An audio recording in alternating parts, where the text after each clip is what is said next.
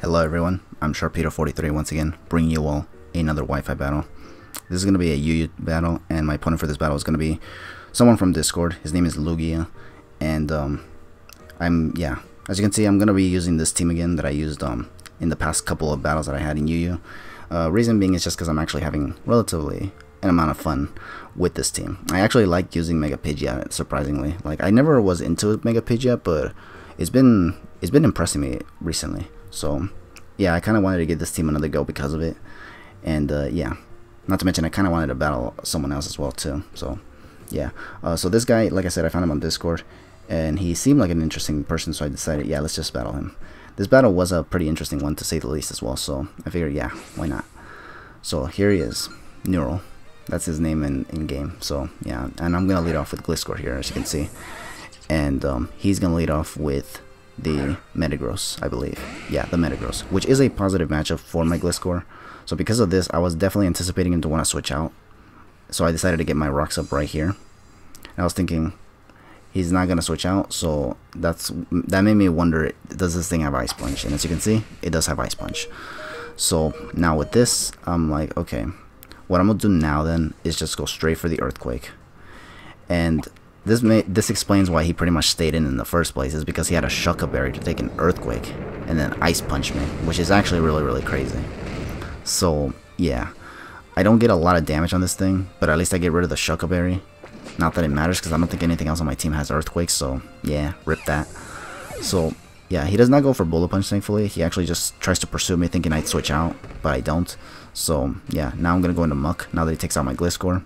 He's going to get his rocks up now, which is going to be a little annoying for my Mega Pidgeot, but nonetheless, I'm just going to go for the knockoff here. I was hoping he didn't carry Earthquake on this Metagross, because if it did, it might have been able to take out my Muck. Thankfully, he didn't, so I get a nice amount of damage with knockoff. He's now going to go for Meteor Mash instead of switching out himself. I thought he would switch out, just on the off chance I try to go for Shadow Sneak or something, but he doesn't. So here I went for Pursuit thinking he might have switched out, but he did not. So I do take out his Metagross nonetheless, but not without taking a Meteor Mash, which is a little annoying. And now he's going to send in Gliscor, which, since he got his rocks up, I definitely did not think he was going to want to go for, I don't know, rocks again. So I switched into Mega Pidgeot, anticipating either an Earthquake or a U-turn. He does end up going for Earthquake. Thankfully, he did not have like Stone Edge or something, because if he did, that would have been a little bit inconvenient for me. So yeah, here I'm just going to instantly Mega Evolve.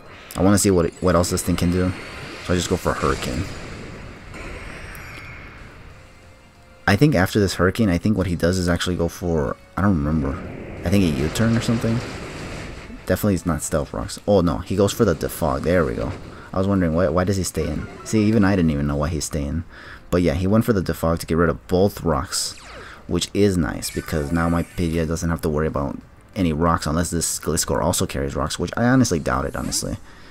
So yeah, he's going to switch out Gliscor now, because he doesn't want to lose it to another Hurricane, because he's very convinced that another Hurricane is going to take out the Gliscor. So he's going to go into Suicune, which I definitely can see this thing taking more than 2 freaking Hurricanes, especially after the leftovers. So what I'm going to do here is just continue spamming Hurricanes just to see what this thing wants to do. If it goes for Calm Mind, I'll at least chip it down so that something else can take it out later. But he just goes for Protect, so, and gets more leftovers recovery, which definitely reduces my chances of taking this thing out with another 2 Hurricanes. So I'm going to go for Hurricane once more, just to see what else he has other than Protect. Maybe he has Toxic, maybe he has Ice Beam. He actually has Calm Mind, which is a little scary, because if he gets a lot of those up and manages to carry like Rest or something, that's pretty much the whole game. So here, because I had him withered down, I was kind of hoping he'd go for Protect again. So what I do here with Mega Pidgeot is go for the Workup. Yeah, because crazily enough, this Mega Pidgeot actually has Workup as a move. Yeah, I went for this because if he tries to go for Protect to be able to take the Hurricane better, I figure might as well just set up while it does that, and I can get a +1 in special attack, and now my Hurricanes should be able to hit things a lot more harder. Interestingly enough, he doesn't even do Protect. He actually, what he does is send out Gliscor. Now my guess is that what he wanted to do here was send it in, take a Hurricane, and then proceed to get his rocks back up. So I'm glad I went for the Workup right there, because then that pretty much prevented him from getting his rocks back up after getting rid of my Stealth Rocker. So yeah, but that was only assuming he carried rocks, because remember that the Metagross had rocks, but I don't know if his Gliscor did. It might not have, but it might have at the same time. So yeah, he sends in now the Altaria, and I was like, okay, I'm just gonna go for the damage here. If he kills me with return, then oh well. He ends up staying in and just going for the Dragon Dance instead. So obviously now I don't want to just stay in with Mega Pidgeot, so I'm just gonna send in Scizor, hoping he does not carry the Fire Blast, because if he carries Fire Blast, then yeah, I think I'm in trouble, because at +1 this Altaria can kind of destroy the rest of my team. So he is gonna switch out fearing the Bullet Punch, and I definitely was hoping for him to make this play into Moltres, because Moltres kind of walls the entirety of Scizor's moveset. So I decided to predict here and go into Tentacruel, and here I wanted to see what moves it carries. He ends up carrying Hurricane, which let me tell you, I did not even know Moltres can carry, but then again I never see Moltres very often, so it's only natural that I didn't know. So I was able to take this okay, so I was thinking I can definitely take another one, and this Skull did over half, so I figured why not go for another one. And then this is when I realized, oh, this thing has Flying EMZ Hurricane, which is, oh boy, rip me. So yeah, he's gonna get the Supersonic Sky Strike on my Tentacruel, and it's definitely gonna take it out, because yeah, if it did that much initially with just Hurricane, Supersonic Sky Strike just allows it to finish me off, which is crazy. This is like one of the times when I actually literally do not expect the Z move, honestly, because like I said, I almost never see Moltres, so I kind of was thinking, you know what's the worst this thing can do? But now I seen it. So now I'm gonna send out Mega Pidgeot, because now I know at least that this Moltres is not Choice Scarfed. So my Mega Pidgeot should be able to outspeed it and continue to do its thing with Hurricaning, basically. So he's gonna seemingly sack the Suicune now here, which is really, really good, because now I don't have to worry about this thing setting up and then going for rest or anything. So that's really, really good. So I do take out the Suicune, which is really, really nice. And now he's gonna send out the Beatdown, which is this Kyurem, which is interesting. So here I definitely don't want to stay in on the off chance this thing is Choice Scarf. So I send in Sylveon and hope he doesn't carry Iron Head. So here what he ends up doing instead is going for the Substitute, which is kind of fine with me, because if he has Iron Head, it's not Stab, so I shouldn't KO Sylveon, and as long as I don't flinch, I should still be able to retaliate with a Hyper Voice even through Substitute. Him knowing this though, he's definitely not going to stay in with Kyurem Black, and he's just going to go back in the Moltres. There was a part of me that really wanted to switch out, but I kind of was I was afraid he'd go for Iron Head on me and 2-hit KO me instead, so I definitely went for Hyper Voice there. But now here, because this thing survives, I wanted to see if this thing carries Roost. This was a risky play, the switch into Muck, because what if he did not have Roost, he'd probably just have gone for the Fire Blast or something. So here, thankfully, he does go for Roost. Now what I want to do here is hope that I can take a any attack from this thing. He ends up going for Hurricane, does not miss, unfortunately. And it's not going to KO, thankfully, and surprisingly, it actually takes it a lot better than I thought. I honestly thought if I lived, I'd probably live like at 4 HP or 1 HP, but it actually takes it a lot better than that, which is actually kind of crazy. So here, thankfully, because I survive, I get the Poison Jab off, and the best part is I even get the Poison, because this allows me to wither this Moltres down for my Mega Pidgeot later. So yeah. So here, him not wanting to risk another Hurricane to miss, or a Hurricane to miss, because he's never missed one, by the way. He's just going to go for the Flamethrower instead to take out my Muck. It does take me out, and now this allows me to get my free switching back into Mega Pidgeot, and continue doing its thing of just Hurricaning the entirety of this man's team. So I do take out this Moltres, which was probably the last threat, kind of, to my team.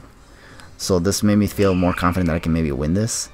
Now here comes this Mega Altaria, and I was thinking, given the amount of damage it did to it earlier, which was over half, I was thinking that it would probably be able to take it out with another one, right? Well, no. As you can see, it survived it, which made me wonder if the first Hurricane was actually a damage roll, and this was probably the most lowest of damage rolls ever, or something. But yeah, it survives and gets another Dragon Dance off, which is really, really annoying. And here, what I decided to do now was just switch in Scizor on the off chance he tries to go for Roost, because let me tell you, if it was able to survive that, it's definitely going to survive a Hurricane from the green HP. So I definitely wanted to switch in Scizor, predicting a possible Roost, and it did carry it. Thankfully, I was able to predict that, because if not, I probably would have been screwed, in all honesty. So yeah, here goes for Facade. This pretty much confirms that he didn't even have anything for my Scizor, so this allows me to just go for a Bullet Punch.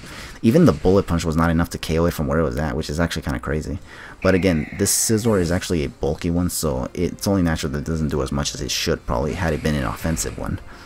So here, he's going to go back in the Beatdown, and let me be honest with you, here, I think I have the match won, But here what I was hoping for was that he wouldn't go for substitute again, because what I'm about to do here is actually reveal the Fightinium Z, or the all out pummeling in this case, because yeah, I kind of wanted to just send this Kyurem out of the way just as soon as possible, because yeah. And not to mention, it kind of makes Scizor look a little bit more badass, taking it out with a Z move. So yeah, he does not go for the substitute, thankfully. Instead, he actually goes for Roost, which combined with substitute, that's actually kind of a nasty set in all honesty. And I'm also under the impression that this was maybe a defensive or bulky kind of Kyurem, because honestly, it even survived this freaking all-out pummeling from Scizor. But then again, Scizor is bulky as well, so again, that probably has a lot to do with why it's not killing anything. It didn't KO the freaking Mega Altaria, and it didn't even KO this Kyurem, despite using the Z move. So it's kind of crazy what this Scizor does. This Scizor never ceases to surprise me in all honesty. But yeah, so either way, I am able to still take out the Kyurem with a Bullet Punch, so this allows me to basically win the game. So that's gonna be the whole game, and thank you all for watching. Good game to Lugia. Yeah, and thank you once again for watching, and hope to catch you guys in the next battle. But for now, just take it easy.